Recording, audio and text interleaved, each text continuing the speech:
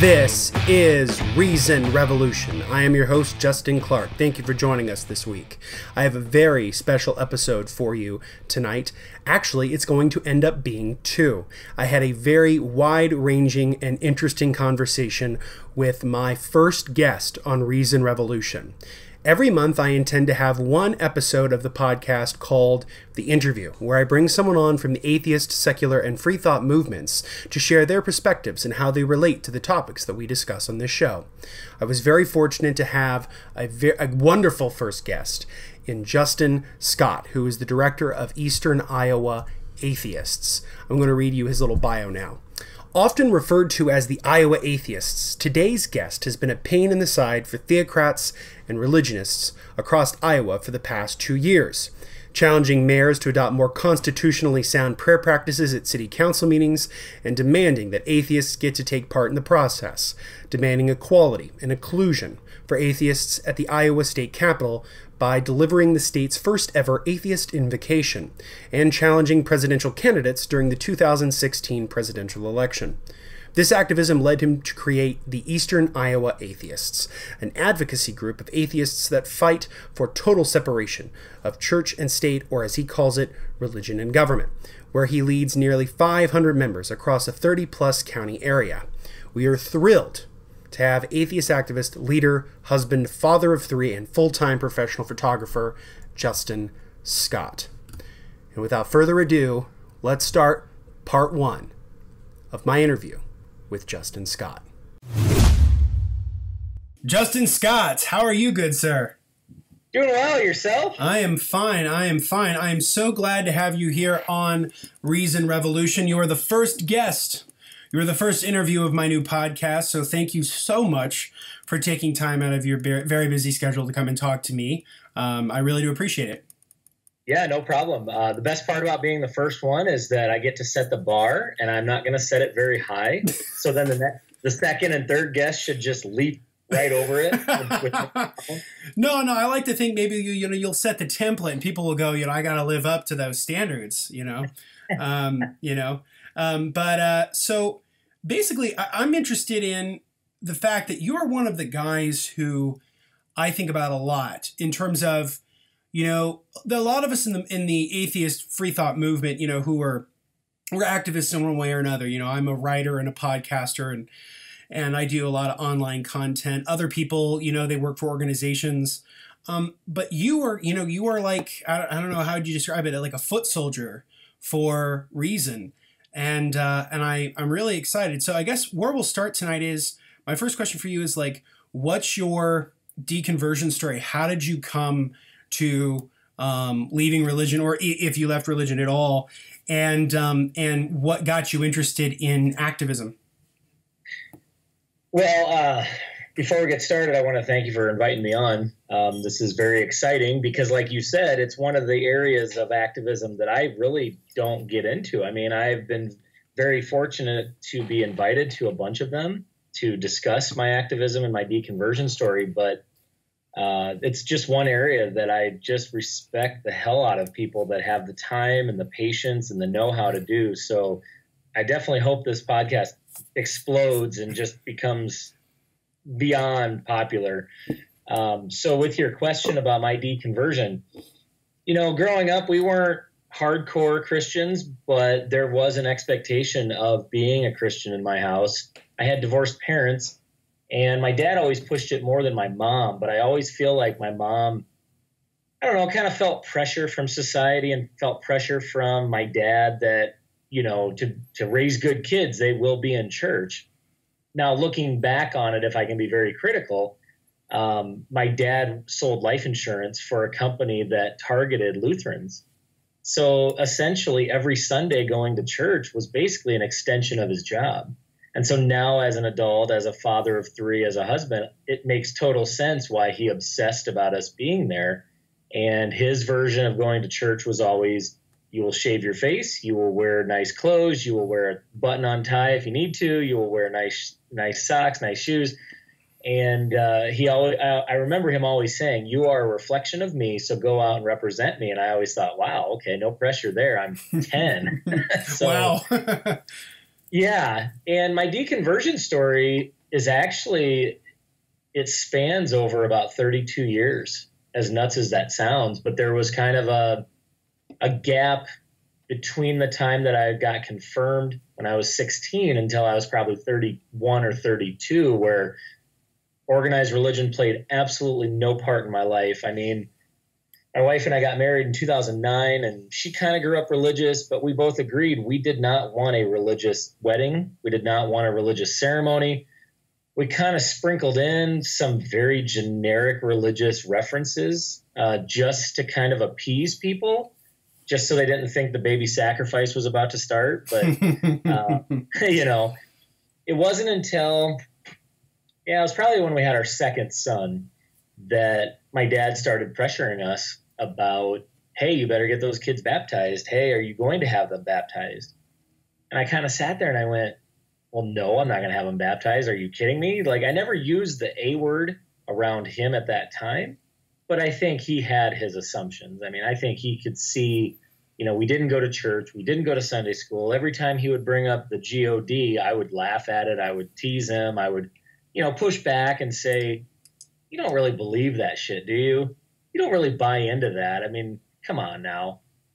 And so it really lit a fire under me to start to research, like, am I religious? Is my family going to be religious? Are my kids going to be religious? What does that even mean? And it took, this is interesting, it took a stranger on a message board of all places to recommend that I don't go to a church, don't be around pastors or people that go rah-rah for religion. Instead, he said, you know, look at all the religions out there, find their holy book and sit down and read it. And, you know, if it jives with you, great. And if it doesn't, start to go down the other path. And like I said, growing up, atheism was never an option. It was never like, okay, you can be a Christian, you can be a Jew, or you can be an atheist, whatever you want to be. It was always like, okay, do you want to be Missouri Synod Lutheran? Or do you want to be ELCA Lutheran? But just remember, those Missouri Synods are kind of weird, so you don't want to be one of them. Well, let me back up just for a second, because that's interesting. Sure. So you're the second person I've heard talk about sort of the Missouri Synod or Synod or whatever it is. Sorry. But the other person who's mentioned it before I had spoken with him is Phil Ferguson. Sure, yep. Who I think was a part of it too. Could you briefly explain what that is? You know what? Your guess is as good as mine. Oh, okay. Fair enough. The way that it was presented to me was that we were the less cultish Lutheran group, and that the Missouri Synod was more of the hardcore. Like, I don't want to name drop, but I just enjoy when Matt Dillahunty, the great Matt Dillahunty, says things like, if you want to hear what's wrong with Catholics, go ask the Protestants. If you want to hear what's wrong with the Baptists, go ask. It's that kind of idea. You know, when I first heard him say that, I immediately thought of my dad making jokes about Missouri Synod Lutherans going, that's exactly what my dad used to do. That's exactly what he used to do. I had a very similar feeling about that kind of experience when there was like a quote from Dan Barker who said something along the lines of like, you know, there are just as many versions of Christianity as there are Christians. Rarely could you ever find two people in the same pew who would be the same. And I always thought, wow, that's rather interesting, because we often think of Christianity sort of being like a monolith. It's this thing, sort of an ideal. But in reality, it's actually comprised of billions of individual believers who all bring to it their own sort of biases or whatever. So I always thought that was rather interesting.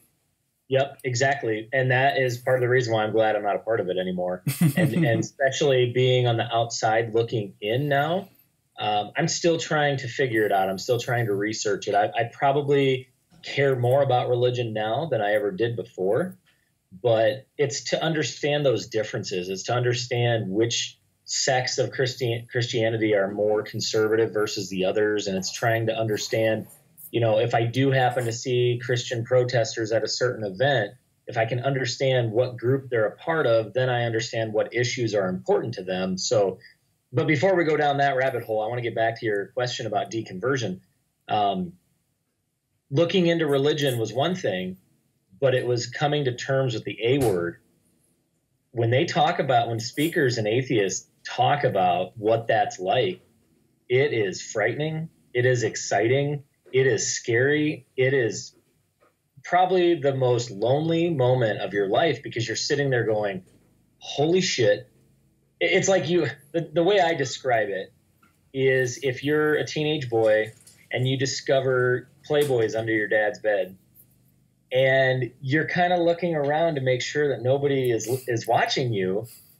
And so at that moment, you're thinking, holy shit, did I just discover something I wasn't supposed to? And the thing I always say is, like, once you discover atheism, once you know that it's okay to be an atheist, there's no turning back. These people that say that they used to be Christians and then they used to be atheists and now they're back to being Christians, I really wonder if they ever let go of it completely. You know, it blows my mind to think that somebody could go back to it. I understand why they would, but it just blows my mind that they could. Well, there's that great story about, I think probably the most blatant example that I can think of off the top of my head is the philosopher Anthony Flew. Anthony Flew was, in many, many ways, sort of Dawkins before Dawkins. He was this sort of very erudite, often arrogant philosopher who had written books on atheism and secular humanism, and towards the very, very, very end of his life, he didn't become a Christian, but he sort of became a sort of Thomas Paine Jeffersonian-esque deist, which was also the position that the skeptic Martin Gardner also held too. Which I always thought was interesting, because like Martin Gardner was like the king of the debunkers, like him and James Randi both. But Gardner still believed in God, which I thought was rather interesting. So I always am curious what with Flew is like, what was it? And he even was, I think, fairly honest about it. I think he even said it was something along the lines of like, my reasonings behind it aren't terribly reasonable. They're more emotional. And he wrote a whole book about it and everything. And so sometimes, I mean, you don't hear it as much today, but back when that whole thing happened, people would say, see, one of yours went to being a God-fearing person again.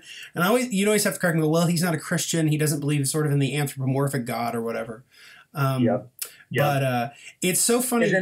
Go ahead. I was just gonna say, isn't it funny though too what the criteria is for being considered a real Christian? Yeah. You know, I always ask about the comparison between Jeffrey Dahmer on his I don't want to say deathbed, but you know, when he was convicted to die, and then all of a sudden had this idea that I'm going to be a Christian right before. And then when you ask believers, so does that mean he's up in heaven, but all the Jews that rejected Christ are now burning in hell? I mean, what kind of shitty life is that you would be tortured and murdered by the Nazis, and then on top of that, you would be cast to a Christian hell for not believing? I don't understand their logic at all. Well, I think part of it is also the thing about it is that it's a certain compartmentalization. You take a very specific belief about God, you put that there. Then you have a very specific belief about hell, you put that there. And you have a very specific belief about morality and human interaction, you sort of put that there. And rarely do they betwixt each other. Rarely do they come together. And right. So you and I, because we don't believe, we put all those together because, you know, we systematize it and go, well, it's supposed to be this way. A lot of believers just don't. And that's the thing that I've never really understood. I don't want to overstep my boundaries too much in terms of talking about my own deconversion, but I grew up basically non-religious. My parents were non-religious people. My dad is not he doesn't like the term atheist, but he basically is one. My mom isn't really religious. My mom is like share a Christian meme on Facebook religious, but not really. I was never baptized. I can count on one hand the amount of times I've been to church for an actual service. So growing up, I never knew what atheism was because I never really had to. And what was the moment I learned about it when you were describing, like, it's kind of like finding Playboys and you're like looking around. I was a high school senior, and I was looking up stuff at the library, at the high school library. And I was like researching people, and I'm a huge fan of the new wave musician Gary Newman. I just saw that there's a section in his Wikipedia page that says personal life, and the sentence it just says, Gary Newman is an atheist. And I was like, what the hell is that? You know, I can't believe I went 18 years without really hearing the word or knowing what that was. So I clicked on it, and I just read the wiki page on atheism, and I realized, I went, oh, shit. This is me. Like, you know, because I had been in a bunch of different religions. You know, I had gotten into Buddhism because I was really into George Harrison and sitar music and Ravi Shankar. I had a Christian phase, which I always say was basically my version of being a Christian, was listening to Bob Dylan's gospel records, you know, because of this girl I was dating who was religious. But religion has always been sort of an intellectual thing for me. I've never understood the emotional thing. I've never understood the communal thing. So I've always looked at it from sort of a perspective like a reporter. And so it never made any sense. And then once I found this sort of wiki page on atheism, I went, oh, okay, this is me, you know? And it was a moment where I was like in the library going like, oh, looking over my shoulder and being like, is this real? Is this a possibility? Yeah. And isn't it fat? I don't apologize for sharing your story. Okay. First, it's your show. And second, you know, there's going to be listeners out there that are going to hear this and say, wait a minute, here are two dudes that are walking the same path now, but boy, the way they got to where they're at now is completely different, which then will hopefully encourage them to understand that it doesn't matter what your path to atheism is. There is no perfect path. It's just once you arrive, then looking back on how the hell did you get here and how the hell can you go and help others come to this path as well. So that's a fascinating story. I'm so blown away. I mean, even you're only 2 states over from me, and it's easy to just say we are basically living in the same state with just, you know, imaginary boundaries between us because we're in the Midwest, we're in the heartland, and it is pretty much expected that you will grow up a believer, a God-fearing Christian. And so to know that we are separated by what, a 7-hour drive, and yet we had completely opposite upbringings. I mean, I remember when I told my dad, yeah, you know I'm an atheist, Dad, right? And he's like, well, you need to read the Bible. This is just a couple of years ago. And I said, Dad, you understand that I read the Bible more now than I ever did when I was a Christian or when you labeled me a Christian. And he makes the smart-ass comment of, oh, I'm surprised your hand doesn't burst into flames. And I'm like sitting there going, okay, 1, I get it. You're my dad and you're struggling with this. But 2, what the fuck does that mean? Like, what are you talking about? Like, has your hand ever caught fire from touching a book? I mean, come on. I had a completely different experience with my dad. You know, my dad was a huge influence on me being an atheist. I think he's probably more comfortable with describing himself as an agnostic. Because he even still to this day will say something like, you got to believe in something, Justin. You know, and he'll always talk about the Bob Dylan song, got to serve somebody, you know. It may be the devil, it may be the Lord, but you have to serve somebody.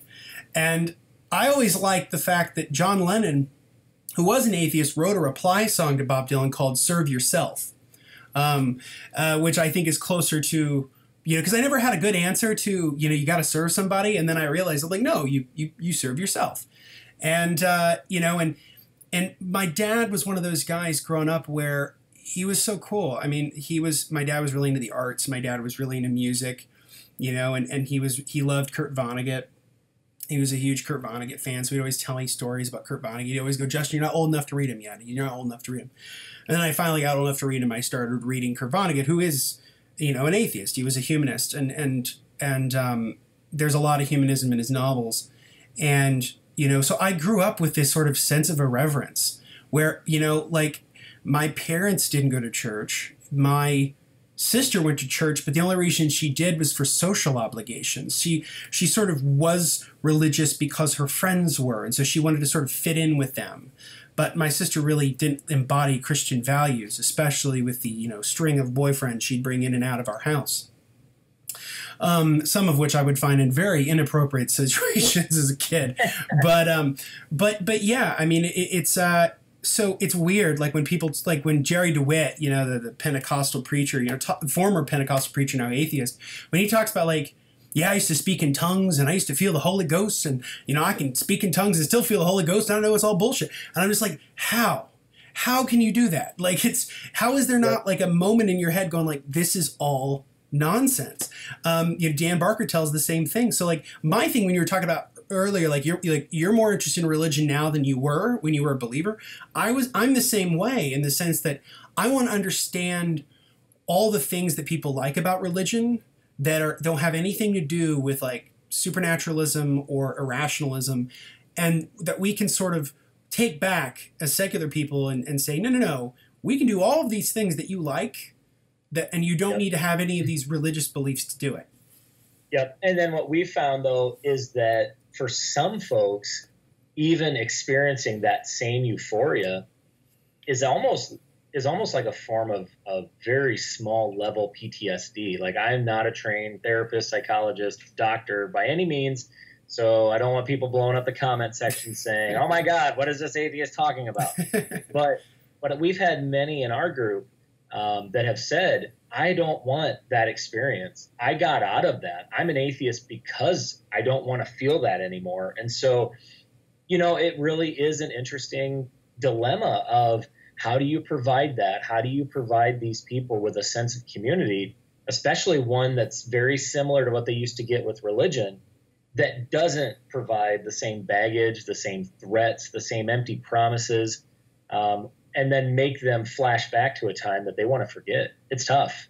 Yeah, I think so. And then there's also just the other subsegment of people who are atheists who are like me and don't really care all that much about it. I care about it in the sense that I want to learn about those things so that we as a people can do those things for people who need it. But like, I don't yearn for that sense of like fellowship that people have, I guess.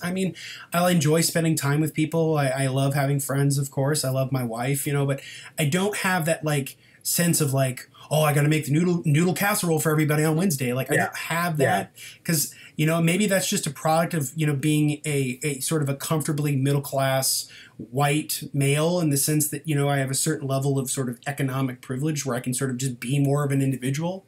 But no, I totally understand. We haven't even gotten past the deconversion part, and I just love how this conversation's going. But I think about what we're doing here in Eastern Iowa, and I'm very much the same way. And when we first started the group, without jumping too far in front, go for it. I just kind of sat there and thought, okay, everyone's going to be on the same page. Everyone's going to be just as fired up as I am, and we're going to just hit the ground running. And the thing that I noticed and realized very quickly was that's not the case. And so you get those atheists that are very, comforting and empathetic, and they want to sit around and just share stories.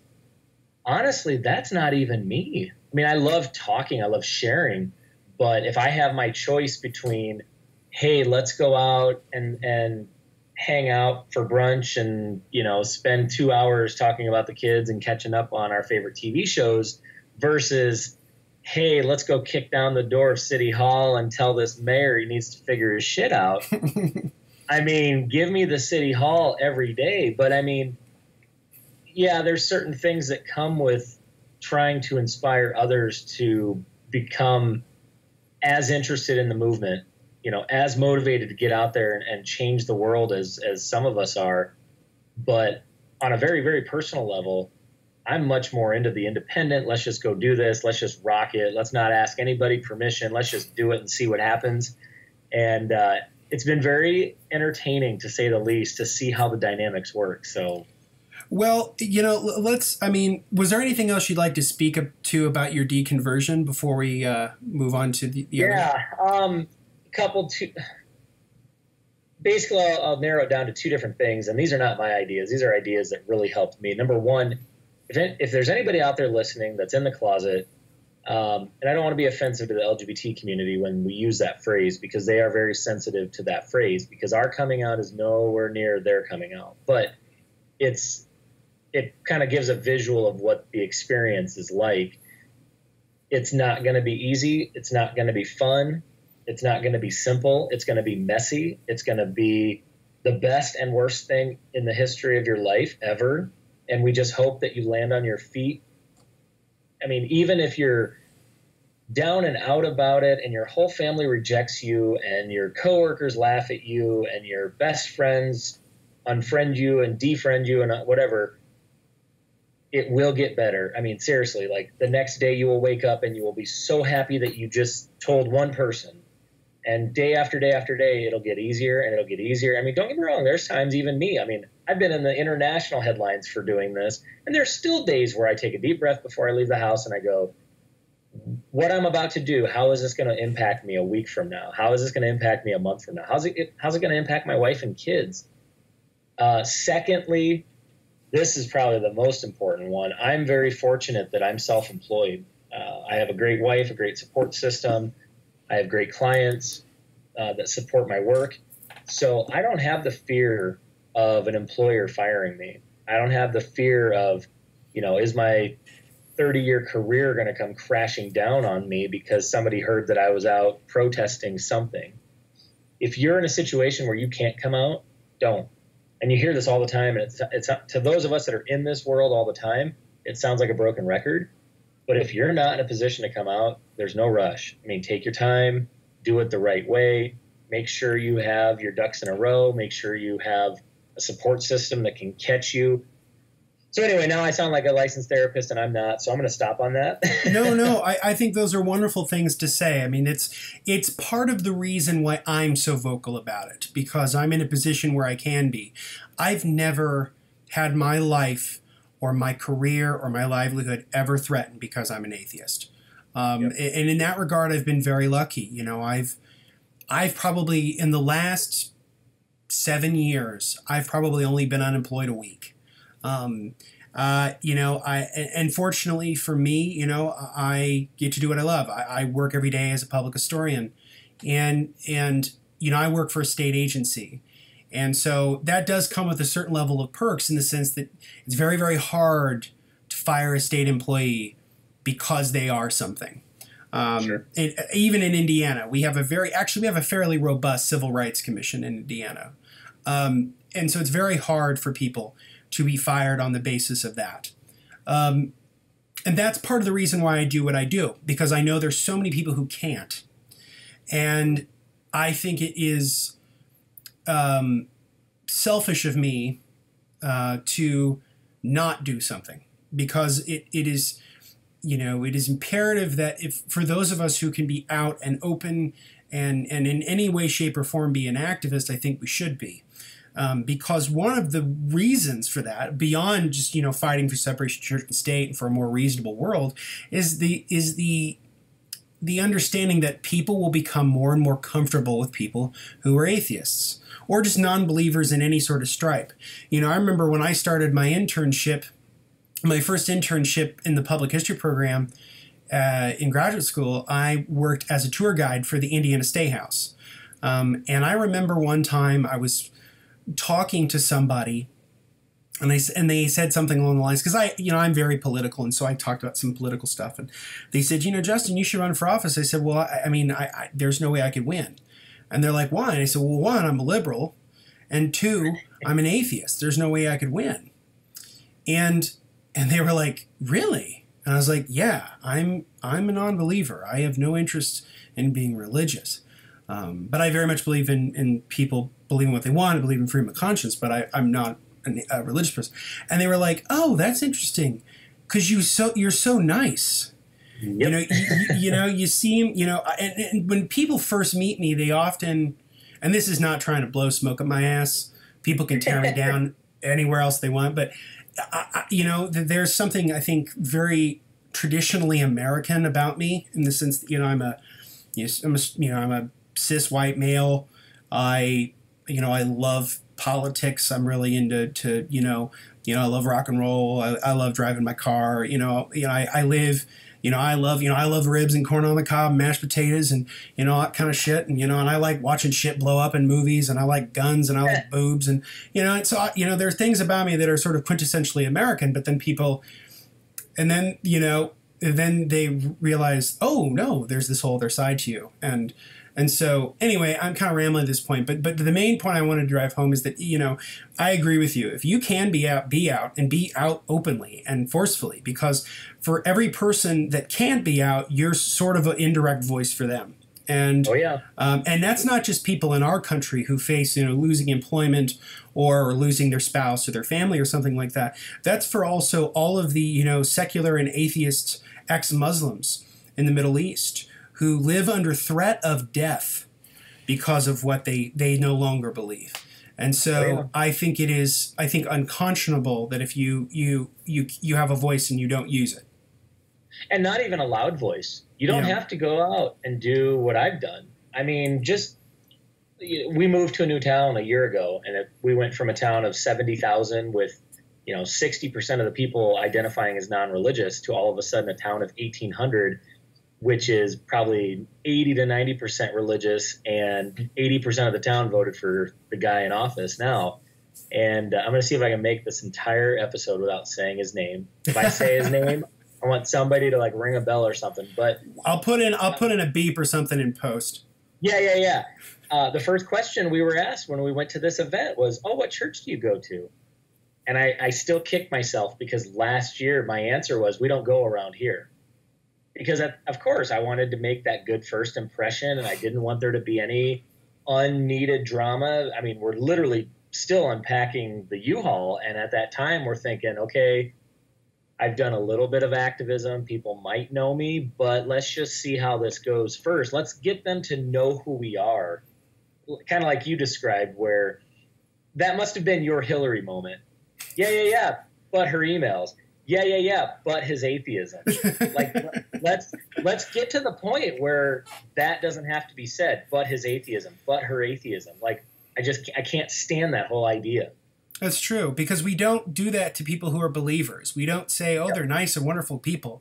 "Oh, but he's a Christian." We don't. Now, it's interesting. The viewers can't see it, or the listeners can't see it because we're not doing video. But over your left shoulder is a picture of who? Oh yeah, in my office here, I have a poster of John F. Kennedy. It was a campaign poster. Yeah. But he's a Catholic. Yes, and I mean that was said 50 years ago. I mean, and that was used as a centerpiece of the opposition to him. Oh, absolutely. I mean, we can even go all the way back, as a historian, I can't help it. In 1928, the Democratic Party ran a guy named Al Smith.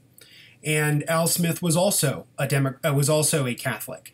And they said the exact same things about Al Smith in 1928 when he ran against Herbert Hoover that they said about Kennedy in 1960. Almost identical. Even with the editorial cartoons. They did this cartoon of Al Smith at a cabinet meeting and with like all of his cabinet officers and then the Pope. And they did the same thing with Kennedy, which is why Kennedy gave this amazing speech in the summer of 1960, where it's one of the most eloquent and forceful defenses of secularism that I've ever heard. I know FFRF used it, the Freedom from Religion Foundation used it in ads a couple years ago. And hell, even Nixon, who people know, as sort of a villain of American history, even Nixon came out and defended Kennedy from those attacks. From Nixon's own supporters, he said, "Look, the man's religion has nothing to do with this. Well, this is about the issues." And that's crazy to think that Nixon did that. Which, by the way, Nixon identified as a Quaker, which is kind of funny. Sure. But hey, really quick, can I just jump in and say that? Please. When did we start this? 20 minutes ago? Yeah, 25. In the course of 20 to 25 minutes, I have learned more about American political history than I ever did in my high school civics class. Oh, nice. Like I think this is must listen to podcasting right here. I think they should air this in every classroom across the country. Oh, well, thank you. I mean, that's very kind. This is fun. So that's very kind. I love history. It's been my life's passion, and my scholarship was an extension of my activism. You talked about the activism you do, and we'll get into that here in a sec. But the activism that I did was I wrote my master's thesis on a 19th century freethinker, and wrote about his contributions to intellectual life in that period. And then I gave talks all around the state where, I talked at Unitarian churches. I spoke at CFI in Indianapolis and shared my research with people, and intend to try to share it for this other compendium of Midwestern intellectual history. I realized a long time ago that my version of activism was being sort of a thought leader. That was what I like to do. I'm a communicator, and I'm a writer and a scholar, and that's kind of what I do. Because I am, and we'll transition now, I am absolutely inspired and by the brass balls that you have. In terms of what you do. So to give people some context, so the first time I had ever heard about you was either you had gone on Free Thought Radio either maybe a year or so ago, or I saw pictures of you in the Freedom from Religion Foundation's newspaper, Free Thought Today. And it was about you meeting all of these presidential candidates and wearing a shirt that says, like, I'm an atheist and I vote, or I'm an atheist voter, and asking them questions about separation of church and state, and in many ways sometimes compelling them to give you an answer. And I thought, this dude's got fucking balls. Like, that is, I wouldn't even do that, and I like to think of myself as kind of a forceful guy, but I wouldn't have the courage to do that. So how did you, now that you've deconverted, you're now an atheist, how did you get into activism, and how did you get to the place where you were comfortable asking future leaders of the free world what they thought about church-state issues? I'd like to give you a quick answer. I don't even know what a quick answer is, so bear with me. That's fine. Yeah, so I'm a small business owner. I'm a professional photographer. And so as I'm trying to book jobs and I'm responding to phone calls and I'm typing emails, I'm also trying to update my income and expense log. And one day I just grow tired of it. I'm just like, okay, I'm tired of entering numbers. I'm tired of reconciling my bank statements. There's got to be something more to do. So I jump on Facebook and I start scrolling down. And before I get to the gist of that, I had started watching podcasts and different shows. And there was one interview where Aaron Ra had David Silverman, president of American Atheists, on. And Dave is a fiery guy, but he's very well thought out. He definitely has a plan for everything he's doing. He's not doing it just to get a rise out of people. He has a plan in place. And he was talking about how it's not good enough to be an atheist. Just going out and saying, hey, I'm an atheist. Like, okay, great. Big whoop. What else are you doing? And I remember him getting fiery at the end of this interview saying, if you have an opportunity to go out and do anything with your atheism, do it. Don't think twice about it. Get off your ass and go do it. So fast forward back to that day I'm bored. I'm scrolling through Facebook, and all of a sudden our local radio station says, hey, Rick Santorum was going to be at a pizza shop for a presidential campaign stop for the Iowa caucus. And I thought, you know what? I'm gonna fucking do this. I'm going to go out and I'm going to ask him questions, because that's what Dave told me to do. And, very much like you just described, I've never been the type to fear things. I just don't. I just go into these situations and I'm like, I mean, if your boss told you to do something, you would just do it. So I don't want to say Dave was my boss, but in that atheist world, I needed that kick in the ass. Like, okay, great. I reject a belief in God, but now what? So I grab my wallet, I grab my smartphone, and I hit the road, and it was like a 3-minute drive, and I'm thinking, oh shit, I don't even know what I'm going to ask him. So I Google his name, and I type in the word atheist, because I thought, well, maybe there's something that he said about atheists that I can use.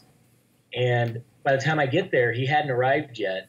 So I walk into this pizza shop, and they have the back room set up for him. And then his people realize there's not going to be enough people there to make it a big deal. So they usher us all out to the eating space. So you literally have people that are there on their lunch hour that are not there for him. So he comes walking in. And I mean, I've been around political figures before as a photographer. I've had the opportunity to photograph many political events, but I hadn't been on this side as kind of the citizen activist, or as the citizen reporter, if you will. So I wait for him to make his rounds. And that's when the goosebumps and the butterflies kick in, like, holy shit, I'm here. I'm doing this. Like, there's no turning back. So you better be ready. And I'm literally positioning my smartphone behind a cup of pop, and I'm trying to like hide it because I wasn't sure, like, are they going to kick me out? If I drop the word atheist, are they going to freak on me? What's going to happen? And finally he starts talking about something, and I get very passionate about it. And it was like at that moment, everything I had worried about just disappeared. And I said, Mr. Santorum, I have a question for you. And he's like, yeah, go ahead. Now I got to add in here, it was kind of a buffet restaurant. Mm-hmm. So he's literally reaching behind himself, grabbing chicken off of the buffet. That's funny. And then he's like trying to eat it while I'm asking him. But I said, Mr. Santorum. Quick question, real quick before you get into it. Can you confirm or deny that he wore a sweater vest? Ooh, you know what? I can't. Hold on. I'm gonna find a photo. The man is known for his sweater vests. People. Yeah, there's a photo of me out there from that day, and I want to see. Nope, he had a dress shirt that was unbuttoned with no tie and a dress coat. Right on. I figured I'd ask. He is known for his sweater vests. He kind of looks like a derpy Jerry Seinfeld when he wears them. So that's why I asked. Please, all right, go ahead. I'm sorry. With not as deep pockets as Jerry. No, absolutely not. So anyway, I just said, hey, and I don't remember exactly how I worded it, but I kind of said, hey, I'm an atheist, and you've said a lot of crappy things about atheists. Like, why should atheists vote for you? And then he just answered, and nothing happened. That's awesome. And he just kept talking.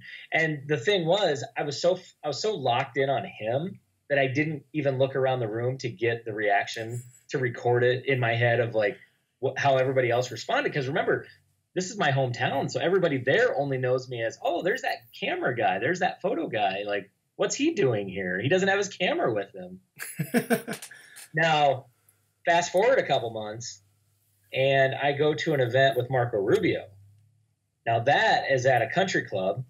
Now, this is a couple months into it, so a couple weeks into it, I should say. So by then, I kind of know the routine. You know, have all your stuff out when you walk in. Don't do anything that throws off his people or whatever. And I grab a seat right in the middle of the room. There's probably 150, 200 of us. And Mr. Rubio goes on with his speech and says, hey, does anybody have a question? And by then, I picked up on there's always aides with microphones. So I tried to position myself right by one. I said, yeah, I do. And they said, all right, go ahead. By then, the saying is all out of fucks. I was completely out of fucks at that point, in the sense of I am here as a voter, and you are going to answer my question whether you like it or not. And I don't care if you don't like my question. I'm a taxpayer. I'm a constituent. I'm a person of this country. Answer my question. So I got up and I said, Mr. Rubio, just seems like a lot of your campaign ads don't focus on how you're going to fix our country. They talk a lot about how you love Jesus and you want to go to heaven. I said, but as an atheist, that does nothing for me. And I'm sure many atheists feel the same way. I said, so here's my question. Are you running for commander-in-chief or pastor-in-chief? And I tell you what, that room, you should have seen the looks on their faces. I mean, actually, you can go to my YouTube channel and you'll see the looks on their faces. I mean, you want to talk about privilege. Privileged white people, Christians, having their little Christian privilege just grabbed by both hands and shaken. I mean, which if I remember, of all of the people you talked to, of all the candidates you talked to, I think the response that I hated the most that I read was Rubio's, because I found it to be the most patronizing, self-serving bullshit that could have come out of a politician's mouth about your question. And I don't remember it verbatim, but it was something along the lines of like, I've accepted Jesus Christ as my savior, and hopefully someday you will too, and something like that. And I just wanted to go, fuck you. Like, that's not at all what he asked you. Yep. Here's kind of what he said. I'm reading this online. He goes, quote, no one's going to force you to believe in God.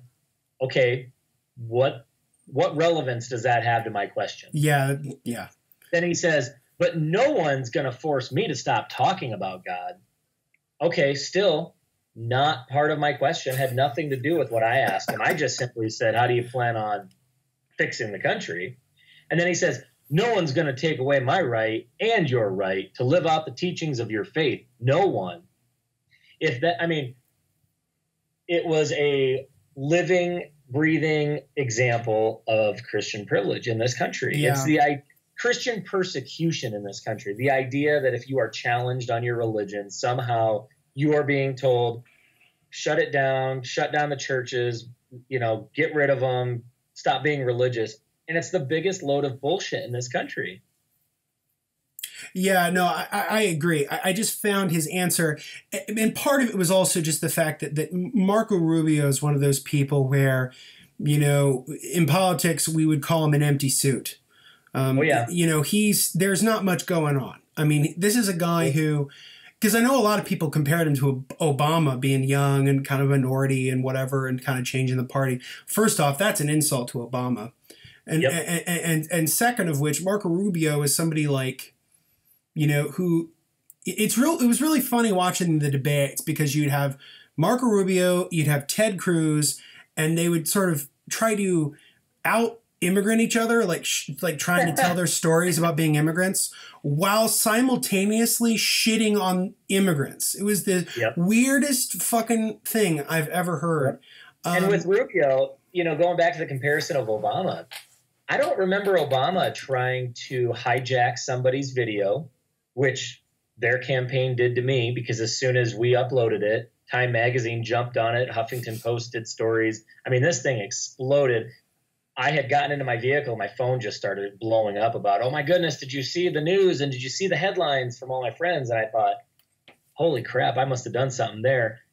And then I find out that his team has downloaded allegedly, downloaded my video from YouTube and then uploaded it on their campaign YouTube channel, and basically spun it off as if it was their own video.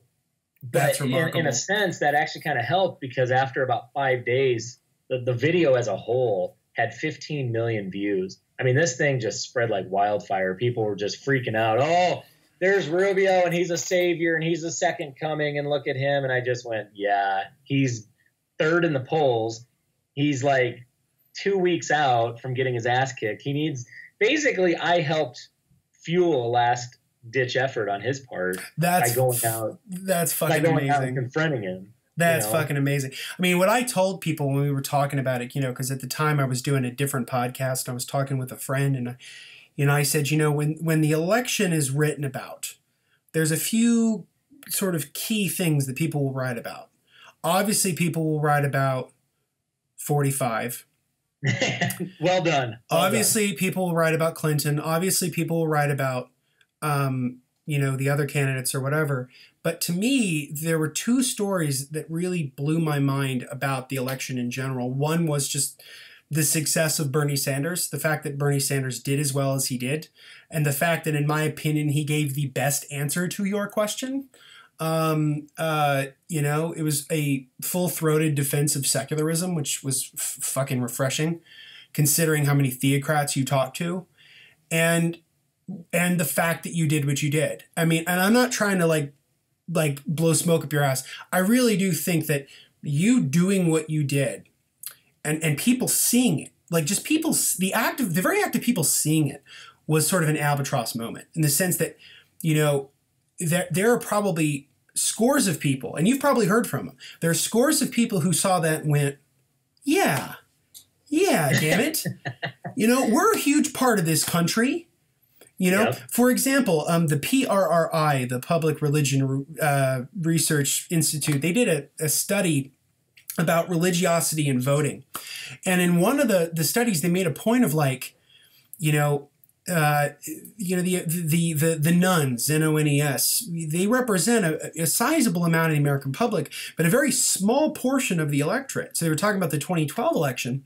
They didn't have data for 2016 yet, but they were talking about the 2012 election, and they said, there's about 25% of people who identify as sort of non-religious, and yet only about 12% of them actually voted in the 2012 election. And I thought to myself, and Bill Maher has made this point too.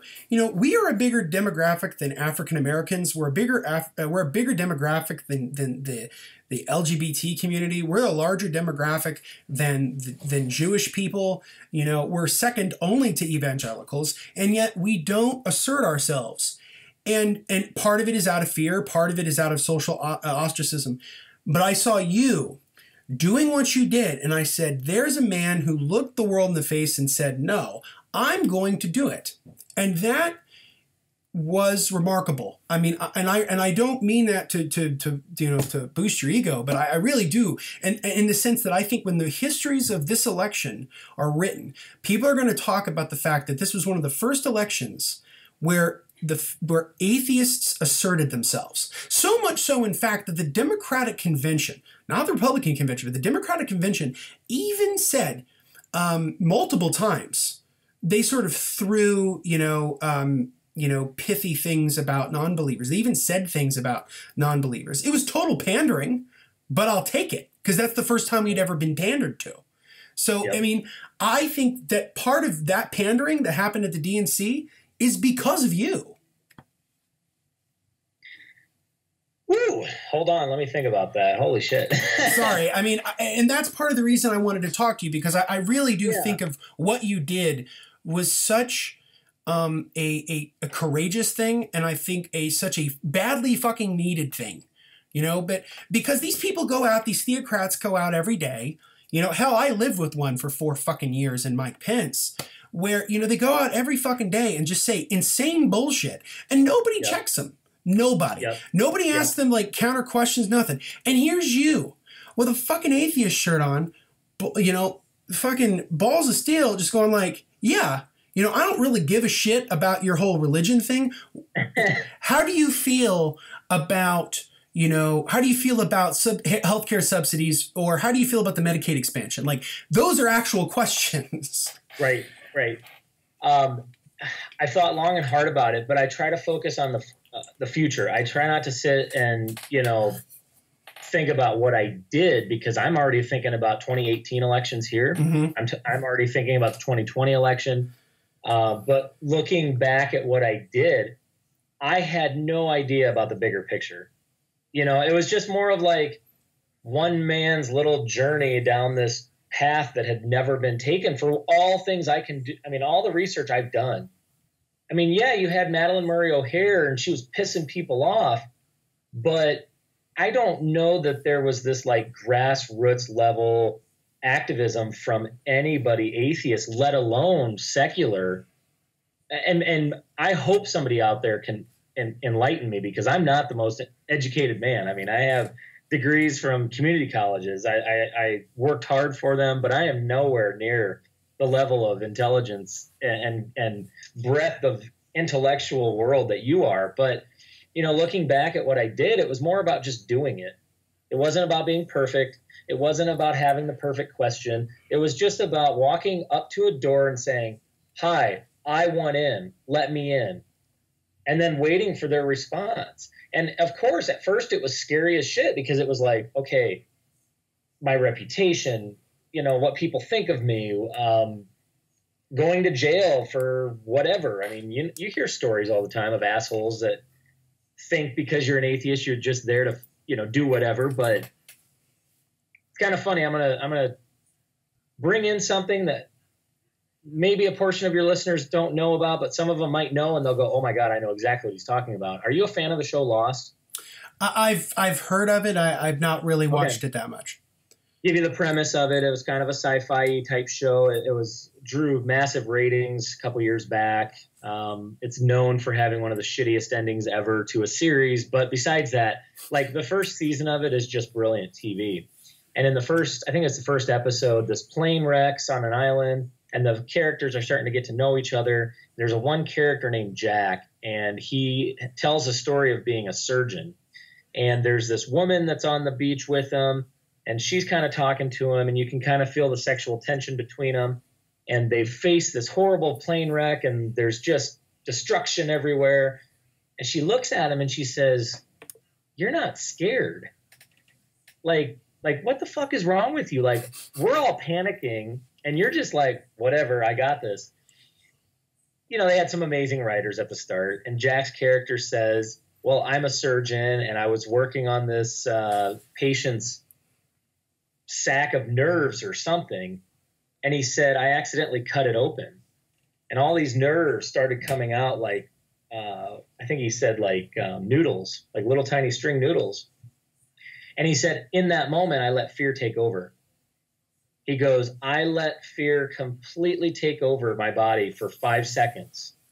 And then I counted to 5, and then I was done. And at that moment, I pushed the fear aside and I marched forward. And it's really weird because I don't watch a lot of TV. You know, I barely watch movies. I mean, the other day I realized I hadn't even seen the movie Jaws yet. But it was kind of that idea that I took with me of when I went into these rooms and I went into these town halls and I went into these cafes and pizza shops where I said, okay, you're scared, you're nervous, you don't know what's going to happen. Let's count to 5 and then let's go knock this fucking door down. Because they don't know my lack of experience with this. When you walk into a room, you're just a pack of angry wolves to them or hungry wolves to them. So if you can come off with that confidence, they won't know whether this is your first time or 1,000th time doing it.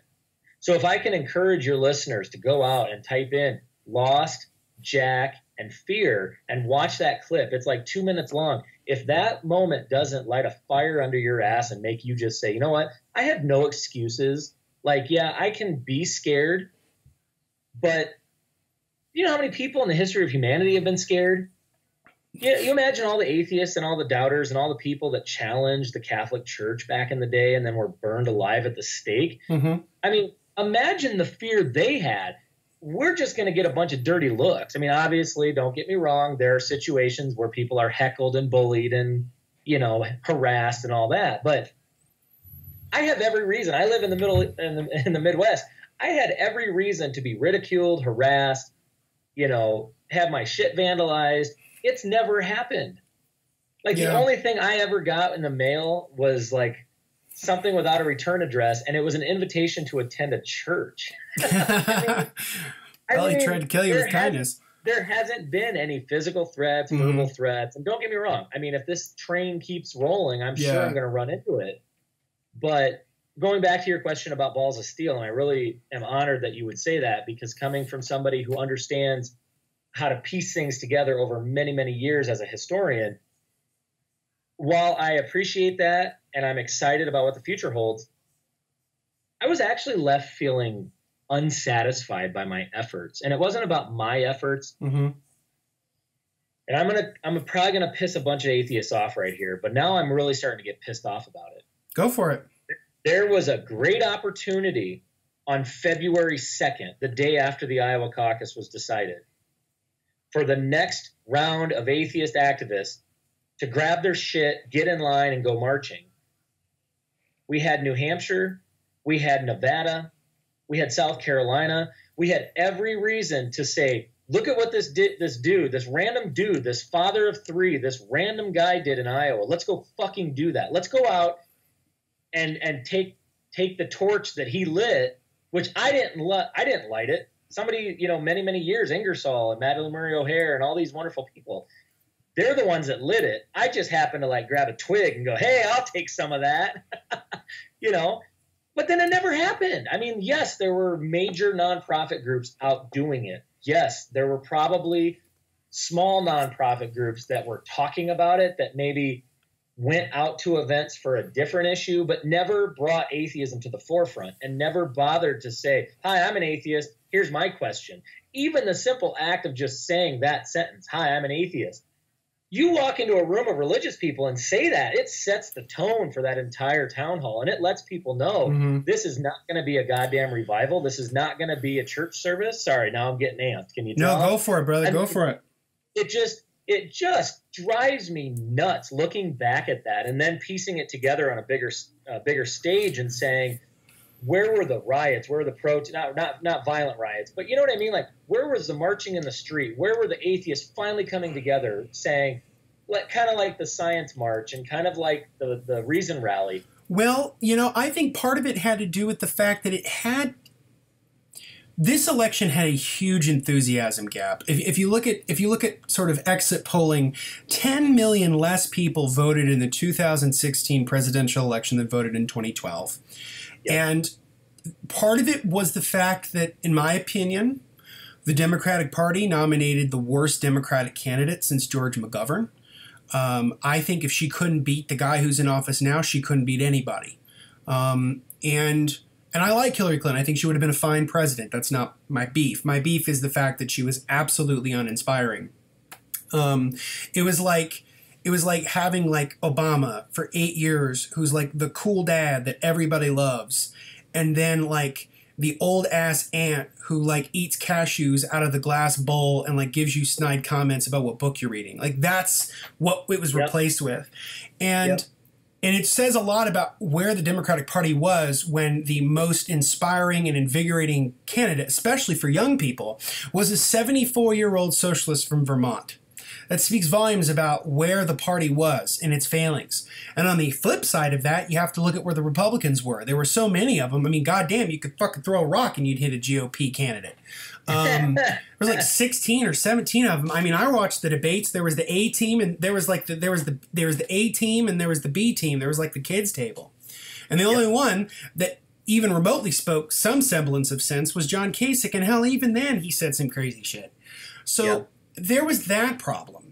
The other problem is, from what I gather, from what I read, the Reason rally wasn't that well attended last year either, and that it wasn't as big as 2012. That there was some. From what I remember hearing, there was some infighting about the harassment policy or some shit. And that, you know, and there's a lot of infighting going on within the secular movement right now, just in general.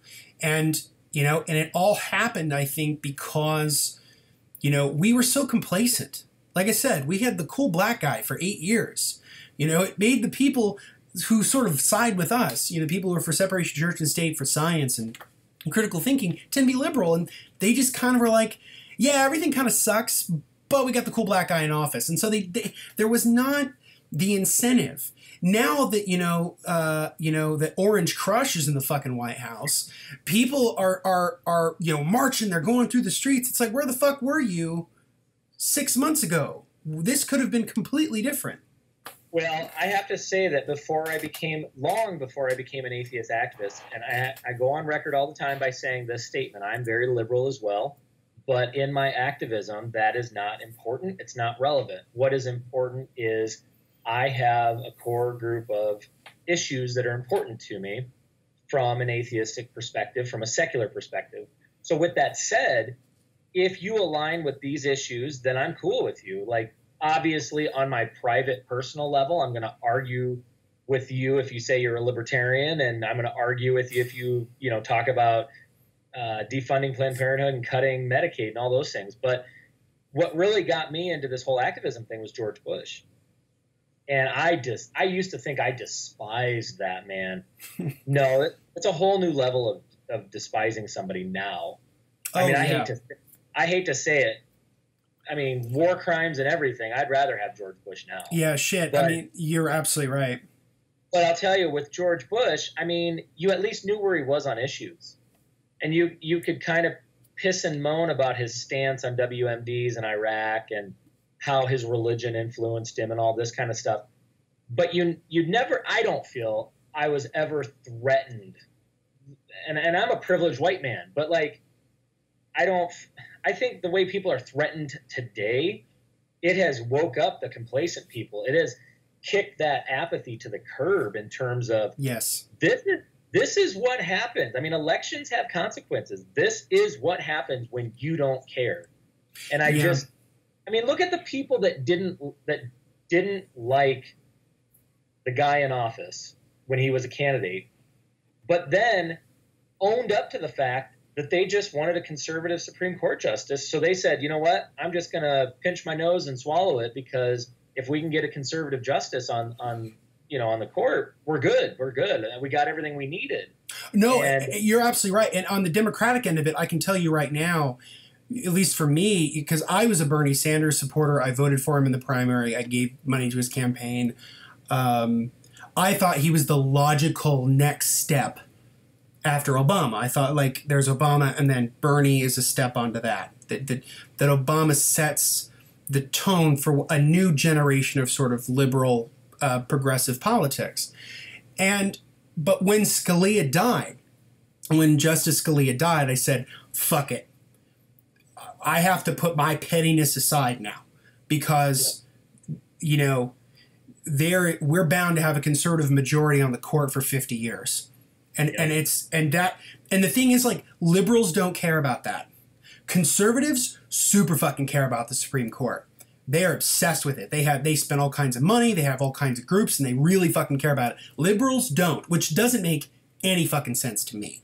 Outside of like Planned Parenthood and like the secular groups that, like Secular Coalition for America, Americans United, FFRF, like liberals don't give a fuck about the Supreme Court, which is ridiculous because they should care, because the policies that people create that are crafted in the other branches of government are ultimately upheld by that branch. So that never makes any sense to me. The other part of it is that, there is that ongoing debate about, did Hillary, use too much of identity politics? Was identity politics a problem? Was she running an election that was years ahead of its time in the sense of I think she was running a campaign where she thought the demographics are where they're going to be in like 2024 or 2028, when there will be enough minorities who can vote so that Democrats can sort of have a permanent electoral advantage. But anyway, I kind of lost where I was going with this. I'm sorry. No, well, let me ask you this. Yeah. Sorry to change the roles on this. No, please, by all means. Do you feel that complacency, that apathy, because we had the cool black president for so long, and color's not an issue, but no, but exactly. I loved Obama. Me I voted too. for him twice. I don't think I was a precinct captain for him, but I was. I just thought, what a fantastic American. I mean, yes. Forget president. What a fantastic American. Do you feel like some liberals and Democrats just looked at it like, well, Hillary's our inevitable successor to him, so yeah, we're not going to lose the Supreme Court seat. We're not. I mean, I can honestly admit, I had something going on election night, so I didn't even get home till probably 8 or 9. I walked in thinking, hey, has she won yet? I mean, did they call it yet? And then my wife kind of looked at me like, you're going to want to come in and take a seat and hey, hold my hand, because as soon as you start seeing these results, it's going to crush you. And I'm just hoping that this disaster of an election, and I don't mean just the votes, but I mean the entire process. I mean, the way the Democratic Party acted, just all of it, lights a new fire, because yes, it's lit a fire with the indivisible group and it's lit a fire with all these other groups. But I heard something very important on a local level here in Iowa is, yeah, that's fine to do that now, but guess what? Summer comes, county fairs come, then vacations happen, and then school starts again. Are you going to have that same fire in October, a year before the 2018s, that you had back in March? Yes. Or is it going to just conveniently go by the wayside because, well, you know what, he's in office now and we've got that conservative justice and it's all just going to come crumbling, so who gives a shit? I mean, that's almost more scary now than facing a Gorsuch or, Captain Orangeface. I mean, I agree. And here's what I'll also say. Never underestimate the ability of the Democratic Party to fuck up an election. They do it routinely, and they're my party. That's why I say it like this, because liberals are pussies. I mean, I'm sorry. I grew up, my dad is, a liberal. He's an old school liberal. And I grew up hearing stories about John F. Kennedy and Lyndon Johnson and hearing about FDR and these presidents who were larger than life men who ruled politics, who grabbed the process by the balls and owned it. Lyndon Johnson was corrupt as all fuck, but the difference is that Lyndon Johnson used the power of the presidency to do so much good for the country. He tends to get mired in Vietnam, but he's one of the, Medicare, Medicaid, the National Endowment for the Arts, the National Endowment for the Humanities, NPR, Corporation for Public Broadcasting, the War on Poverty, Housing and Urban Development. That's all him. That's all him. Didn't know that. That's awesome. He did that in a span of 6.5 years when he was president. And, you know, Democrats used to dream big. They used to do big things. But the problem is that they're so afraid of going in front of voters. And we're talking about sort of atheists, right? They're so afraid of going in front of the voters and going, yes, I support infrastructure spending. Yes, I support universal health care. Right. Yes, I support these things. They're fucking cowards. And that's why they lose. Because if the choices to people are Republican and Republican light, people will choose Republican. They don't give a shit because they don't see much of a difference between the two. Well, and I can speak to that myself because as an uninformed 18-year-old, the first person I voted for was George Bush. But you know why it was? Because to me, he had a spine and Al Gore didn't. Yeah, that makes perfect sense. Time, I was 18 and I watched 2 debates. And I didn't know what the hell Medicaid was. I was 18. I didn't know. Yeah. But I just sat there. And when they asked George Bush, now obviously, hey, at the end of the day, I probably got swayed by his charisma. You know, that whole like, that stupid ass laugh that he had. But I bought it. And then I learned my lesson and I learned to never do that again. But, you know, even looking at the invocation that I delivered in Des Moines, and for your listeners that aren't aware of that, you know, we can cover that too. But I had to search for a lawmaker that would sponsor me because part of the requirement was you couldn't just show up and deliver it. You actually had to have a lawmaker like say, yep, I am owning this. I will stand up for this and say, yep, I'm supporting it. I had to email like 10 or 20 lawmakers.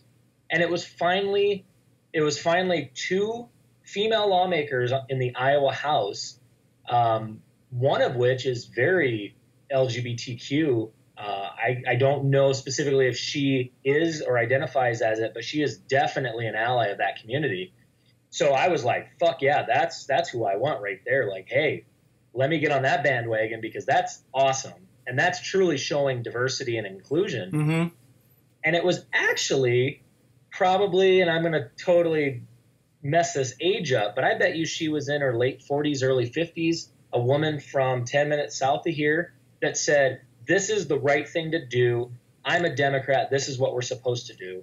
And she said, I will sponsor you. Let's make this happen. First atheist invocation ever in the history of Iowa. But I had to have somebody sponsor me. And it was in that moment where I kind of looked at some of the Democrats that had said, well, no, I'm sorry, I can't do that. And I won't say by name, but there was a member of the leadership of a certain chamber that wanted to pull the whole, well, you're not in my district. Okay, wait a minute. You have the edge of history sitting in your lap. Literally, like, are you going to turn down this opportunity based on a technicality? You're going to literally look at an atheist, a person that's willing to put his name, his ass on the line for a movement, for himself, for what's right. And you're going to tell me that based on a technicality? Okay, so I do not want to say this lightly, but I have learned a lot from the civil rights movement.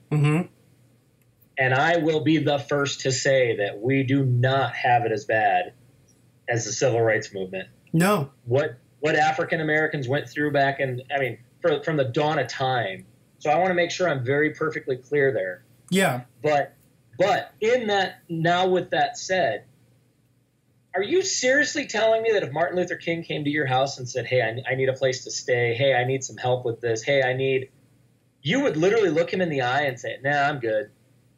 You know, hey, you're not from my county. You're not from my county, man. I can't help you. I mean, it's not to be partisan, but that's such a fucking spineless response. And I'm not, I mean, it could have been any party, but I'm especially not surprised that came from a Democrat. I don't know. I've studied enough American political history. Politics is a messy business. Anybody who's idealistic about it doesn't understand it. Right. You know, Otto von Bismarck, the founder of modern Germany, the diplomat, and he once said that politics is the art of the possible. And he's right, you know. And the difference was there was a generation of lawmakers, particularly after World War II, who were willing to put some of their own ideals aside to do what's best for the country. They had a sense of knowing, okay, if I get 40% out of what I want out of this proposal, that's better than getting nothing. The problem is now we have a generation of lawmakers, mostly of which are on the Republican side, who say, if I get 40%, that's fucking blasphemous. I either want all that I want or nothing. I don't give a shit. I'm going to get what I want. My former senator, Dick Lugar, who was a Republican, an amazing statesman. I didn't agree with him on everything, but he was a true statesman. In his invocation that he gave when he was leaving Congress, he said, there are a lot of people in this chamber who think that the mere act of holding an opinion is the same as governing. And I thought, wow, that's amazing. And of course, I mean, he was talking about the people like, Ted Cruz, who is the asshole du jour. I mean, or people like, people like him or Ron Johnson or whatever. And, but that's what I'm saying. Like, the fact that legislator stood up for you and said, yes, that's what we do. That's what we do as liberals. That's what we do as Democrats. We're going to do it. That's a profile in courage. That is exactly what the Democratic Party should be. Because, like I said, if the Democrats don't make a clear distinction between them and the Republicans are always going to win. And they're always going to set the narrative. They're always going to set the narrative. Which, I mean, I don't want to pick on a local county level Democratic Party, but I do want to bring this up because this is the thing that's chapping my ass. And please. And having created an atheist advocacy group, it kind of allows me to take a step back and play neutral to both sides, which is very odd because usually I'm very partisan and I like the issues that I like and I have a stance and I go for it. But I had the opportunity to attend a district-wide meeting that was hosted by one county party that invited representatives from all the surrounding counties to it. But I went as the token atheist. Now, by then, they all know me. They know me on a first-name basis. They've seen my activism. They know exactly why I'm there. They were talking about party building, and they were talking about messaging. And they were talking about how are we going to take back what happened, after what happened, how are we going to take back all these seats. And I just sat back in the weeds, and I kind of listened. And it was the same, and I don't mean to make this podcast political and petty. This podcast is political and petty. Go for it. Sure. So I sat there and I listened to a wide variety of people, from 20-year-old females to 70-year-old males, from blacks, whites, Hispanics, Asians. I mean, it was a wide mix. We had disabled folks, we had elderly, we had everybody. Mm-hmm. And not once did they bring up secular issues. They did not talk about owning the message. There were some that thought, we should just say we're Democrats and that's enough to win. And I went, okay, wait a minute. Is that the mindset going forward for the state of Iowa?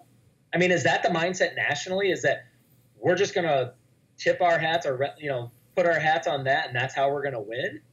And if they don't start, if neither party start embracing secular America / atheist America, I just want to share a quick story. Please. After my activism in the presidential campaign, I was contacted by American Atheists, and I was invited to help them with their table at CPAC. And I believe it was a year or two before that where they had been approved a table, and then the CPAC organizers found out that who they were, and so they denied it, and they said, nope, sorry, we can't have you here. So this was like the first time I believe that they actually had a table that wasn't going to get kicked out. It wasn't going to get torn down. And that was one of the best experiences that I've ever had in this whole activism experience, the whole year and a half or 2 years that I have under my belt, because at that moment, I got to learn that it's both parties that are squandering this opportunity. They had a diagram up that showed, I think it was 7 East Coast states where, had Mitt Romney back in 2012 just appealed to those non-religious voters, he would have won the entire election. Now, I'm probably misquoting that. I probably don't have the facts right, but I just remember there being a couple of the states highlighted, and it said in 2012, had Mitt Romney gotten off the religious kick, had he kind of just taken a step back from it and said, I want all voters, not just the religious ones, I want all voters, he would have won that thing. Had he been the moderate Republican he really is.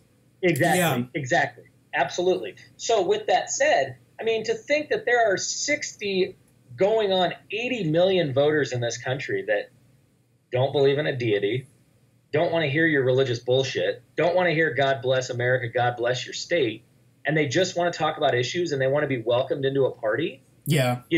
I don't mind. I'll debut my next effort on this show. How about that? How's that for? Please, absolutely. This is a Reason Revolution scoop, breaking news. That's right, breaking news. Do you have that sounder button yet? Yeah. I'll put it in post. I got like a transition sound that I use. I want to hear you. I want to hear you do it. Oh, I want to hear you make. Well, I mean, the sound that I have kind of goes like, it's like it sounds like that, but we can do like RKO Radio with some breaking news coming out of Los Angeles. Yeah, go ahead. So it's nothing huge, but I think it's something for atheists that are sitting out there going, how do I get involved? I'm kind of on the fence about being public with this. What I plan on doing is I plan on sending out surveys to candidates that are going to be running for office. I'm going to be sending out surveys to elected officials that are currently holding a position. But I also want to talk to the heads of county parties because they're really at the grassroots level of state politics, and they are the ones that have somewhat of the most impact on those voters because once a month they meet up in coffee shops and restaurants and all these things. I want to find out what role does religion play in their county parties? What role does religion play in the way they vote? Do they know an atheist? Have they ever met an atheist? What do they even think atheism means? I mean, this is going to be a very tricky effort, and it's not the most, I'm sure other secular groups out there have tried this and done it very, very well. But I think the difference with me is if I don't get an answer, I'm going to start showing up to these meetings. And I'm going to start rocking the atheist gear, and I'm going to start saying, where's the accountability? I attended a legislative forum recently where they did a prayer at the start of the meeting, and I blasted them on Twitter. I said, is this your way of attracting new voters? I said, do you understand the way you're pushing away secular voters that don't want to hear this at the start of a town hall meeting? And to my dismay, the Twitter account basically laughed at me and scoffed at it and said, we've been doing it for years and we don't plan on stopping. And I said, well, sorry to break it to you, but guess what? Like the county you represent, probably almost 60% of it is non-religious. So it's kind of like, hey, if you want to lay in that bed, you want to go and make that bed and lay in it, go right ahead. But we are on the outside trying to say, listen, embrace us, talk about us, use the word atheist in your campaign rallies, talk about being non-religious. Don't pander to the religious anymore. And I understand that it's probably part of what their strategists tell them. Like, hey, you're going into a very religious town. Make sure we talk about, Jesus, and let's mention it a couple times. And so anyway, no, that's fantastic. It's something that's so small that the novice activist could do. And you intend to do this? Well, I'm sorry. No, I was just going to say, go out and make a fake Gmail account. You don't have to put your name on it. So do you intend to do this with because one criticism I have of the Democrats especially is they don't give a shit about local elections. They're starting to change that, but for a long time they just haven't given a fuck about them. The surveys you're going to do, are they going to be sort of tailored to like a county council or a city council or a state legislator? Yeah, I'm hoping not to get too big with this because, I only have so much help in my group. But yeah. I want to do this for every single person that's a member of any level of government. That's awesome. Because the power in it isn't the fact that you created it or you put it in front of them. But if you start, when you send your email out to them, and this is just, PR 101, copy the newspaper, copy the TV station, and then when they fail to respond, I despise that I'm about to say this, so bear with me as a liberal, but I really want to borrow the NRA's tactics about it. No, they're brilliant. They have a specific paragraph at the start of their survey that says flat out, if you do not answer these questions or you do not respond to us, we will take that as a refusal to fill this out. And we will let your voters know and we will let your constituents know that you refuse to answer this. And my thinking is, you know what? I'm past worrying about what residents of some town in BFE, Iowa think about me and my activism. I mean, every time I accomplish something, you should see the comment section on Facebook. Oh my God, I bet you it's crazy. People just rip me. I mean, what does he care? And if he doesn't care about God, why does he care so much? But it's like, you know what? At the end of the day, I'm out here to prove a point.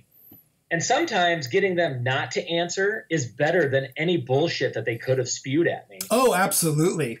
Sometimes getting the media to jump on the fact that we've emailed a mayor 8 times about something and they refuse to talk to us. That's exactly what happened in the city of Waverly, Iowa. When I was successful in getting them to change their prayer practice.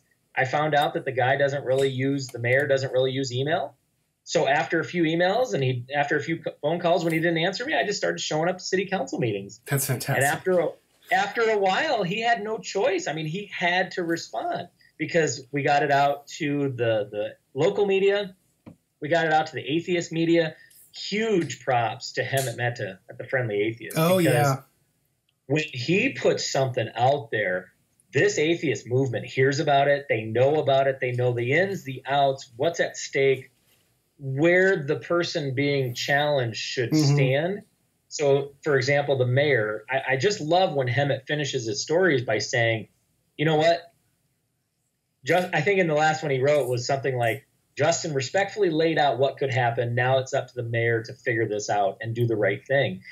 And my thinking is, if a city clerk hears about that story and says, holy shit, Hemet, who's this Hemet dude? And he's got 500,000 followers on Facebook and this story's out there now. Yeah. I mean, we had another city, Independence, Iowa, which is about an hour away from Waverly, where the mayor refused to even acknowledge our Day of Reason request email.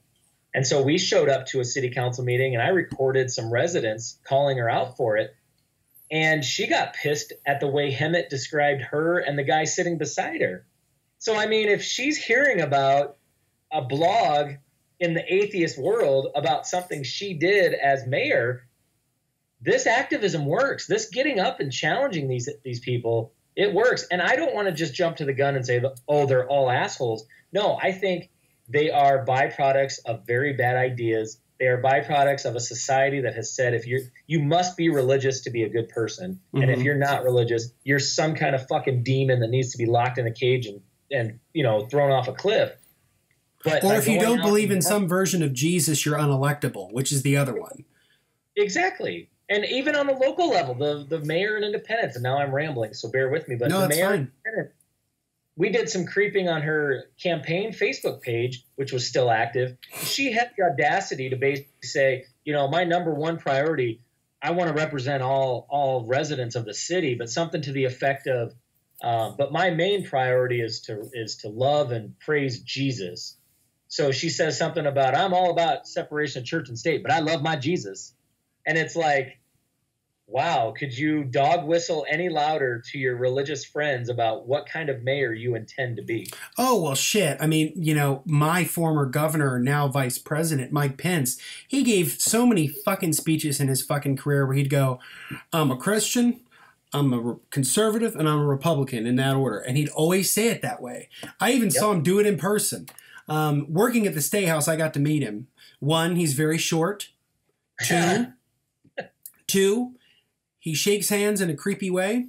He does like the whole handshake and then grab the arm thing, like the arm pinch. I don't know if you've ever had that from a politician, but it's the handshake with the arm pinch. But he used to say that all the time, and I thought to myself, I don't care that you're a Christian. I really don't care that you're a conservative, and I really don't care that you're a Republican. But that was what it was. This was all virtue signaling. Like, that's all it was. So for people who identify with that, they just go, oh, he's talking about people like me. And it's not like liberals don't do that either. When someone says, when someone says, I'm a liberal Democrat, or I'm a progressive, or I'm a non-binary, genderqueer. What? Yeah. When a Bernie-crat. A Bernie-crat, or, I'm a, like I said, like I'm a non-binary, genderqueer activist or whatever. That's also moral signaling. You're explaining to people your perspective. But the difference between some of the more activists that I was just describing and Pence is that, first off, Pence is a shameless, opportunistic son of a bitch, which is the other part of it. And just to give you some context, one, he didn't really do all that much when he was governor other than piss people off and fuck up our roads. And two, I-69, which goes through our state, has been under construction for years because they couldn't get him and the legislator Republicans who have been in supermajorities for years here in Indiana couldn't get their shit together on it until they finally did, which was raising the gas tax, which I'm fine with. I mean, by all means. I remember there was a time when being conservative meant you did spend government money, but you made sure you paid for it. Yep. Instead of, tax cutting to all hell and then running deficits, which is what they like to do now. But I had a point with this. Oh, my main point was just the fact that, like, it's fine that you're a Christian. It's fine you're a conservative Republican. Great, fine, whatever. It doesn't tell me anything about what you're going to do as a person, as a leader, as a public servant. What are you going to do? And that was the thing. I mean, and Pence did that. I mean, he pandered to the religious people. I mean, you probably remember the whole RFRA thing that blew up 2 years ago. I remember that. Let me jump in there. Please. That was one of my first pieces of atheist activism. Even though I didn't do it from an atheist perspective, what inspired me was because I was like, well, fuck this. I'm an atheist. I should write on this. It was when he had passed the RFRA law. Mm-hmm. There was this idea that all these businesses in Indiana were going to leave. Uh-huh. And I'm a small business owner. I said, well, shit, this is perfect. So I wrote an open letter to his office. And I said, hey, like, you can send all the businesses our way if you're going to be a douche about it. Like, because my big thing is with the whole cake baking for gays. I'm a photographer. I want gay weddings. I want lesbian weddings. I want all of them. Not just from an opportunistic capitalist standpoint, but from a moral standpoint. Mm-hmm. They deserve that experience too, and they deserve high quality photos as well. So I wrote this letter and I jumped onto Twitter. And if you remember the old show Roseanne from the 90s, yep, I got Tom Arnold to endorse the letter. Oh, nice. I hit him up on Twitter and I said, hey, you're a fellow Iowan. I said, did you get a load of this bullshit that's going on in Indiana? And he's like, hell yeah, I did. And so, we kind of made news, and the Des Moines Register, Iowa's largest newspaper, they wrote a big story about me and said, Iowa dad trying to lure business from Indiana. And I thought, you know what? In a small way, I kind of affected that. I don't think I changed anything, but you know what? I made an impact. So that's amazing. Go ahead. Sorry.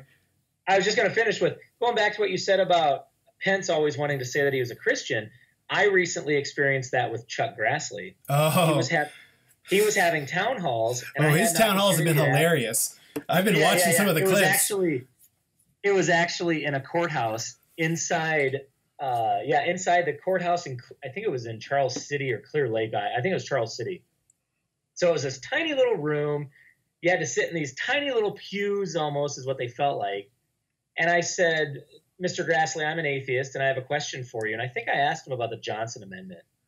And because I had said I'm an atheist at the start, his response was, well, now that you told me what you believe in, can I tell you what I believe in? Oh.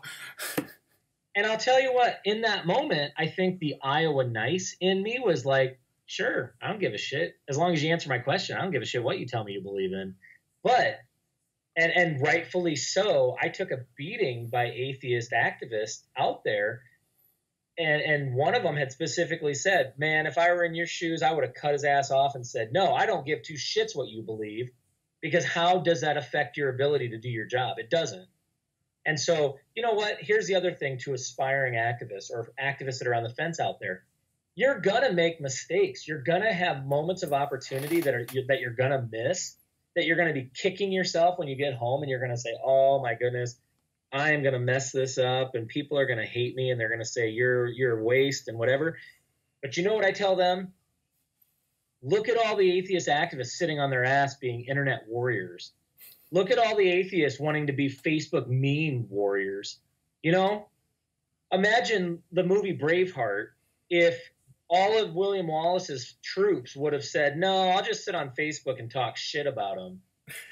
You know, like I know. I used to work for one. So how would they have accomplished shit if that would have been the approach? Well, so, yeah, I agree. There's people that want to rail against David Silverman, and I'll be honest, I'm very team Dave. I love his approach, but I understand there are situations where you have to be a little bit cooler, and I feel like I said, he goes into situations knowing which Dave he has to be. Oh, for sure. But with that said, if you're going to criticize Dave, let me see what you've accomplished. Absolutely. Plus, I mean, the thing about Dave, I mean, because I loved his book, Fighting God, which was an unbelievable read. And what I can tell you is there's a section in the book where he talks about something called the Overton window. Yep, love it. Absolutely. And he's absolutely right, which in the sense he goes, if you go up to somebody and you tell them, I am a secularist, they're going to have no fucking idea what you're talking about. If you go up to somebody and go, I'm a secular humanist, maybe 2 people, if you're fucking lucky, knows what that is.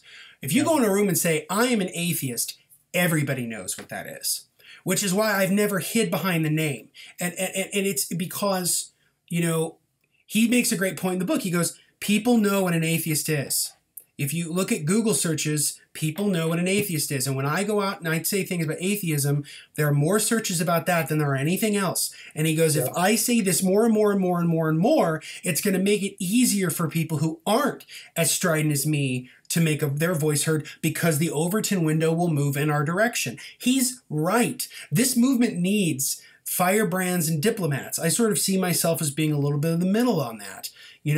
I love Dave because Dave, even though he is very strident, he is the firebrand, he is one of the most compassionate people because he gets it. Like he's, for lack of a better way of saying it, he's the true believer. Like he's not somebody who's trying to hedge or trying to be a weasel about it like some Christians do when they try to do shit in government where they're weaselly about it and they say one thing and do another. He fucking owns what he is and he does it. And Dave's the type of guy, the way I think about it is if Dave was running for any kind of office, he's the type that would be willing to lose an election by holding firm to what he believes. Yes. As ironic as that sounds. But, that first night at CPAC, we went out to supper. It was me, him, and a couple other folks at American Atheists. It was a side of him that I had never seen. I mean, you don't see that side of him. And when you're sitting, a foot away from him having dinner, you're like, okay, so when's that asshole show up? And it never happened because that's not who he is. I mean, nope. But he gets it too. Like he knows. Exactly.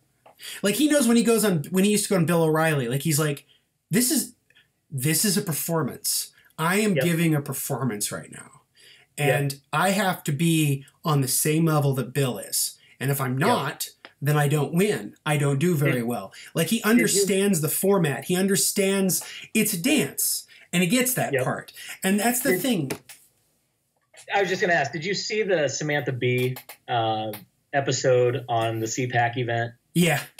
And there's a shot of Dave where somebody makes a comment about, oh, I believe in this. And then he says, oh, I'm sorry you believe in made up crap or something to that extent. And of course, if you're some Joe Schmo out in Idaho that's never heard of Dave and you're sitting there with kind of a preconceived notion of how atheists are, you're probably sitting there going, see, that confirms everything I think about you. But when you really hear him talk, he is so well versed in all of this. Yes. I mean, and Dave, if you're listening, remind me, how much did you pay us for this segment? Yeah, exactly. Thanks, Dave. No, what I was going to say too is Dave gets the part about politics that a lot of people don't, which is that politics it's both an art and a science. It's a science in the sense that you're using reason and critical thinking and knowledge to craft policy to make people's lives better and to hopefully make a better world. But there's also the arts part of it, which is speech making and the emotional side of it. One of my favorite books I've read this year so far is The Righteous Mind. It's by Jonathan Haidt. He's a social psychologist. And he talks about how the reason the Democrats don't do as well in elections as Republicans do sometimes is because Republicans take advantage of somebody's moral palate more than Democrats do. Democrats tend to rely heavily on thinking people are reasonable and thinking people will sort of stick to the facts and thinking people will hear you out on policy and sort of issues of, straight equality or issues of straight freedom or whatever. But he says, no, conservatives, they have a much broader moral palette. They care about freedom, they care about equality, yes, but they also care about tradition and the sense of the sacred. And they care about all these other things that liberals generally don't play to. And he said, the reason that Obama was successful was because he did all of that. He understood the part of the politics that was both strategic but also literary and emotional. He understood, for a lack of a way of saying it, he understood the sort of the human as well as the spiritual end of how politics works. That's why he won. That's why he was so successful. Sadly, it's also the reason why I think the current president is that successful, because he knew exactly that. He knew how to play to people's emotions. The difference was Obama did it in the way that like Lincoln or Martin Luther King did. Trump did it in the way that P.T. Barnum or L. Ron Hubbard would have done it to people. So it's that sense of emotional intelligence that needs to come back to politics, because the reason why people didn't like Hillary is Hillary has none of that. She has no sense of emotional intelligence, no understanding of sort of the spiritual side, for lack of a better word, but sort of the emotional, the idealism of politics. She doesn't get that. They always say you campaign in poetry and you govern in prose. Hillary governed in prose and intended to run the country as if it was a sophomore biology textbook. I mean, that's the problem. And so that's the other thing too. And that's the thing I like about you is I think you understand that sense of the passion and the emotion and the sense of the idealism of it, because that's what makes activism work. That's why people love Dave, because Dave knows he's attuned to that in a way that other people aren't. And that's exactly how we win. That's exactly how we change things. It kind of makes me think about the next, it probably won't be 2020 because obviously our current president won't have much competition from his party, if you want to say that. Oh, no. But imagine in 2024, now we're getting way out there. Yeah. But imagine if atheists, instead of going out and just asking kind of this like, what do you think about the separation of church and state? I hope we're so past that then. I hope we look at it more as like, you know what, that Gorsuch pick has really fucked my life over. And your obsession with religion and your government is really driving a wedge in my happiness and my pursuit of it. And really speaking, I mean, the Indivisible Guide, if there are listeners out there that haven't heard this, they've probably been living under a rock, because I think everybody and their cousin knows about Indivisible. One of the things I love what they talk about is, make your correspondence personal. Don't just make it, I oppose this, please don't vote for it. I mean, it's very much, I watched a segment on the news the other night where they had like a 32-year-old, he was born with some genetic condition, and they had him literally laying down like in a wheelchair, and he had to like talk through eye commands, and he was giving this discussion about how Medicaid is giving him the quality of life that he wants. Mm-hmm. And I mean, atheists need to figure out a way to articulate why we give a shit, and not only why we give a shit, but why the candidate in front of us should care. It needs to be more than just, oh, this issue is important to me because it's going to cost us this much money. But, hey, I don't get into your religion the way you do. Are you going to care about me? Are you going to care about what's important to me and to our people? I hate to say our people because, the whole idea of herding cats. I mean, creating the group that we have, it has really shown me how hard it is to get people on board on the same issues, on the same things, to get them motivated. So, yeah. Anyway, sorry. No need to apologize. I agree with you, and that echoes my sentiment about the fact that there needs to be a sense of emotional intelligence within our politics that isn't there. The reason that I think that 45 was so successful is that he was able to tap into sort of a vox populi, and in a way that a politician hadn't in ages. He knew and embodied the Barnum effect that people like to be fooled. People enjoy a bullshitter. Because that's the difference. Matt Iglesias wrote this great piece for Vox where he's talking about Trump, and he said Trump is not simply a liar. Trump is a bullshitter in chief. And he's talking about Harry Frankfurt's book on bullshit. And he said the difference between the liar and the bullshitter is the liar actively diverts away from the truth in order to get something.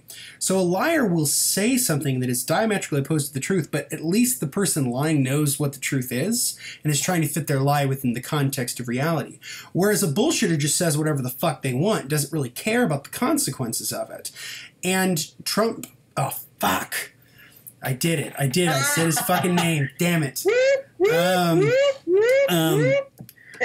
But he who shall not be named, Voldemort, whatever. There you go. He was able to tap into it because he used that type of politics to his advantage. Because if you looked at the people who ran against him, Ted Cruz, the main people who ran against him, Ted Cruz, Marco Rubio, yep. Jeb Bush, all of these guys were literally like, if you were designing a presidential candidate action figure that had pre-programmed phrases that they could say and you push their tummy or their back, that's who they were. Jeb, especially that. I mean, one of the funniest fucking things I've ever seen in my life was him doing that rally where he was giving this go-hung speech and fucking crickets, and he just goes, "Please clap." Yeah. And it's the funniest fucking thing. And literally within the same week, him could have, fucking multi-thousand people rallies. It's but again, it's because he could tap into that sense of emotional intelligence that politicians used to have a sense of. Ronald Reagan was a genius at this. Lyndon Johnson was a genius at this. The politicians who aren't very successful are the ones who don't really get that. So I don't know. I mean, it's just, when I think back to the 2016 election, I draw this weird comparison, and help me hash this out. Yeah. Tell me if I'm on the right path here. Go for it. It was basically, I want to make sure I don't offend all the comic book folks out there, but essentially to me, it was the Dark Knight. And here's my comparison. You have Gotham, which represents the United States. It's in shambles. It has all these issues going on. And you have this kind of, if I remember correctly, wasn't it the commissioner that was not being trusted, or people couldn't count on him the way that they had hoped? And I think people thought that was Obama. Here's this guy who has earned this position, but now we're kind of losing faith in him. I never did. I never did either. I could have voted for him for a third time. But let's just be honest, heading into 2016, that was the narrative that people were going to try to play off of as well. He's a failed president. And then, hear me out, I hope I take some flack for this. Hillary was Batman. Oh, no, I think you're right. Because you have this individual who is seen as this hero, this predestined hero that's going to come in, very emotionless, very robotic, just goes and don't get me wrong, I am a huge Batman fan. I love Batman. How in the rage-filled moments where that rage comes out and he's almost like the anti-hero where he doesn't want to save the world, he just wants to kick everybody's ass. But there's a part of Batman that's very robotic, that is unemotional, that is not connected with the people that he saves and the people that he helps. And he's a detective, right? He's constantly trying to put puzzle pieces together and try to figure out how things work. And that's what she is, too. And in a way, I kind of thought about the whole, Batman doesn't let people get close to him. And it didn't hit me, honestly, until my kids and I watched Lego Batman. because they made that Batman, if you've ever seen it. I haven't. They made that version of Batman so cartoonish. He still talks like this, and it's still very much like, I'm over here, and you can leave me alone. He ends up adopting Robin from an orphanage, but he doesn't actually openly adopt him. It kind of just happens. Mm-hmm. But in the movie, he has such trouble trying to connect with Robin. And so I think Hillary was very much the same way. Like, yeah, she had the core group of supporters, but she didn't have the people that were just fawning over her like, oh, you're the greatest thing. And along comes the, I don't know what you want to call it, but just like the agent of chaos, the Joker. Yeah. You have a character that doesn't give a fuck about the way things should be, ought to be, have been. Mm-hmm. Comes in and looks Batman in the face and says, I'm not scared of you. I don't fucking care about anything you have to say. And actually, in a weird way, if you go back and watch Dark Knight again with that under that context, you actually start to kind of feel bad for Joker. Like, here's this character who's a little bit out there, but you kind of resonate with him because in a way, everybody feels like they're the outsider in some respect. Mm-hmm. And honestly, for me, that's what I think. I can't even comprehend it. Here you have a guy who lies about everything and then goes on a campaign trail telling Iowa voters, I'm going to land at your state fair in a helicopter. Like during the Iowa caucus, the summer of the Iowa caucus, saying, I'm going to show up in a helicopter just to one up everybody else. I'm going to rock a $10,000 suit while I'm here. But think of me as the common man. Think of me as your buddy down that works in the coal. Yeah. You know what I mean? Like, that's the remarkable thing. That's what I can't understand. And that's why I truly do believe in the horseshoe idea where Bernie and that guy, I just about said it. I caught myself. There you go. But Bernie and that guy were very, very close to each other, but they were on opposite ends of like the whole ideology and morality. So you're right. So let me. I totally agree with you. I thought you were going to go somewhere completely different with your analogy. Let's hear it. I want to hear it. Because my analogy is one of my all-time favorite books, and I don't know if I got it here. Pull it. It's this book here. It's called Before the Storm, and it's Barry Goldwater and the Unmaking of the American Consensus. It's by Rick Perlstein. He has written a 3-volume history of the rise of modern American conservatism. His first book was on Goldwater, his second book is on Nixon, and his third book has been on Reagan. The 1964 election is the only election I can think of in modern memory that's anywhere near close to the election we just had. But imagine the 1964 election was very similar to the one we just went through, but instead of the person who did end up winning won, Hillary would win, and not only would win, but would win in one of the greatest electoral landslides in American history. So 1964 is the year that Lyndon Johnson's running for re-election. It's about a year. I mean, Kennedy had been dead less than a year when the election of 1964 started. And at the time, the Republican Party was basically the party of, at the time, this is crazy when you think about it now, but it was the party of New England. It was the party of the patrician New England intellectual cast of politicians and thinkers who controlled the party.